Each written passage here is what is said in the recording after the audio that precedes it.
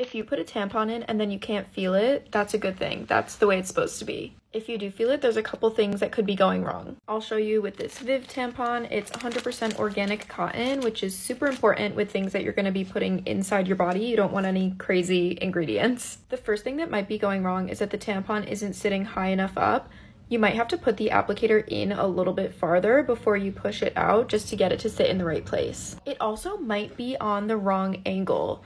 A lot of people think that you should just insert it straight up, but that's actually not the shape of your body. You should angle the tampon back towards your spine a little bit and insert it that way, and it'll probably feel a lot more comfortable. And just to refresh how to use a tampon, you're gonna slide in the applicator and then use this plunger to push the tampon out and into the right place.